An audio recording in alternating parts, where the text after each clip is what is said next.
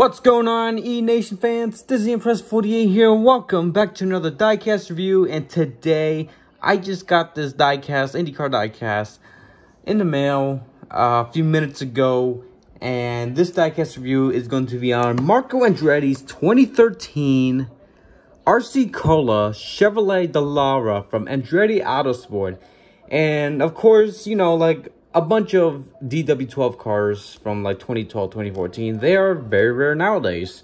But thankfully, I got this piece of beauty right here for $9.99, free shipping on eBay, of course. And it was the only one, so yeah, I had to get it. So let's review the box real quick. There's the diecast, Marco Andretti, 8 plus years old, 164. This comes with one diecast and one trading card. IMSA IndyCar Series. Anybody remember the IMSA IndyCar Series? I sure do. Got 25, Marco Andretti. Got the 2012 Indy 500 at the background. You got IMSA IndyCar Series, Andretti Autosports. And you got limited edition diecast metal chassis, green lights. And let's see what the back says. And you got diecast metal chassis again, limited edition, green light collectibles, number 25, Marco Andretti, Andretti Autosport. And here's the information if you do want to read it. If you want to read it, give it pause. Alright, and then you got IMSA, is out of focus. You got IMSA IndyCar Series. Once again, you got the copyright stuff from 2013. Indianapolis Motor Speedway licensed product. IndyCar licensed product. Dallara Firestone. You got the QR code, barcode, official licensed product. And you got 8 plus 164, contains one diecast card, one trading card. Also, I opened this diecast up because when I got this diecast in the mail, the packaging was like beat up like this. I tried to fix it, but it was like all bent down, so I did my best to like fix it. So yeah, that's why I opened the diecast. So yeah, that being said, let's get this car out of its box. And here we go. Alrighty, the car is out of its box. I had to stop the video because I wanted to get the flash on, hopefully so y'all can see it better. So yeah, with that being said, let's get on with the diecast review, shall we? So here it is. We got the, let me get it in focus. You got number 25. You got Firestone Firehawk tires. Oh, crap, hang on. And on the rear pods, you got these sponsors I can't even see. I don't know what it says. And then you got IMSA IndyCar Series. You got Marco Andretti's name. I assume this is the American flag logo. You got a Chevrolet logo, UFD, which stands for United Fiber and Data. Andretti Autosports Twitter account, at Follow Andretti. Got MilwaukeeIndyFest.com. Man, I miss IndyCar racing at Milwaukee. Can we get like a throwback weekend there, please? That would be awesome. You got RC, which is Royal Crown Cola. Has anyone had RC Cola before? I don't think I've had it before. Is it good? You got RC once again. You got Firestone. You got Chevy.com on the nose. You got RC, you got 25, you got Chevy logo, IMSA IndyCar Series, GoDaddy.com, RC, DHL, Dallara, 2 RC Cola logos on the front wings. And then on the front nose, you got the Andretti Autosport logo with this signature silver nose. Nothing on the wing plates. Got same side as the left. And the problem I have with this diecast is the pods. When I first opened up this diecast, because, you know, the packaging was, like, damaged.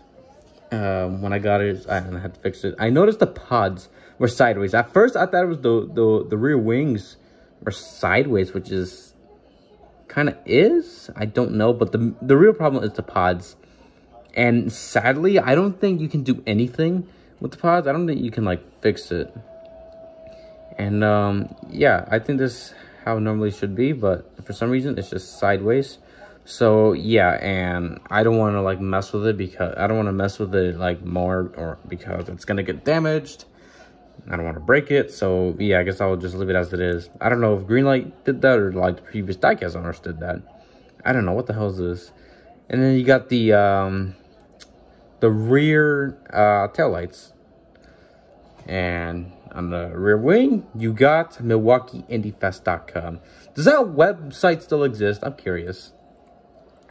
So, yeah, very cool diecast. Beautiful livery. Despite the flaws of the rear pods being sideways, it's still an amazing diecast.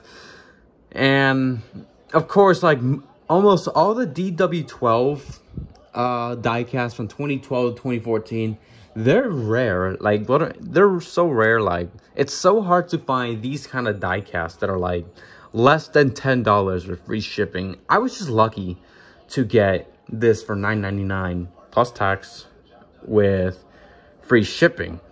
Like the DW-12 diecast, they're like over $10, like over $11 and all that, with or without free shipping. I'm just happy Kurt Busch's 2014 Indy 500 car is cheap still. But this right here, of course, it's one of the rare ones, one of the rare diecasts. So yeah, I'm still happy to get it. It's a very, very beautiful livery. Got the main color of the car is red. Got dark blue, and on this part, the RC Cola logo, you got like, it's lighter blue. I know that, but it's not as light. But this blue is darker. The main blue colors are darker. You got the silver nose, and yeah, very cool right here. This is diecast number 1281 of the Marco Andretti car. So yeah, very cool livery, very cool diecast. Fun fact, this is so forgotten. Like Marco Andretti, although he was like a mediocre driver, some people think he's a bust. I used to think he was a bust, but the more I looked into Marco, he was not really, because he was like a contender at times throughout his full-time career. He was mediocre mainly, but not a bust. Like, he did have 2 wins, but he was just mediocre.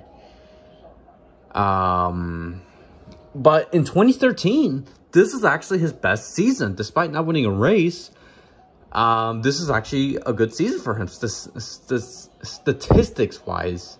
And hell, he even led the points early in the going of the season. That's so forgotten. I guess he finished like somewhere in the top 10 in points, from what I can remember. And it's amazing that Marco actually led the points lead. Out of all people, Marco Andretti. It's surprising. So yeah, it's a shame that the rest of his career, he wasn't consistent. So he was just, sadly, he was just mediocre. So yeah, when I think of 2013, of course I think about like Izod, Marco Andretti's Simona Di Silvestro battling out at St. Petersburg for the podium, Tony Kanaan's Indy 500 win, the epic last lap battle between James Hinchcliffe and Takuma Sato, championship battle between Elio Castroneves and Scott Dixon, and unfortunately Dario's crash at Houston. Yeah, this was the last year of Izod being the main sponsor, and yeah, 2013 was something else. Good times. Sorry about that. Charlie was barking. I had to check what was going on, and nothing was going on. Dogs are something. I love dogs and cats and animals. Anyway, with that being said, what do you guys think of this diecast and livery? You guys like it? You guys not? And yeah, that is gonna do it for another diecast review. I want to say thank you guys so much for watching this diecast review. Comment, like, and subscribe for more. Don't forget to turn on my YouTube notifications for more content and for more diecast videos or diecast reviews. This is like the last IndyCar, the last diecast I purchased like last week. Like the Kurt's 2014 and this one, they're not birthday diecasts, just to let you know. I bought these after my birthday. Those are the last 2 diecasts I got that I'm getting for now, because you know I got to focus on like Christmas shopping and other stuff. So yeah, save money doing Christmas shopping for family.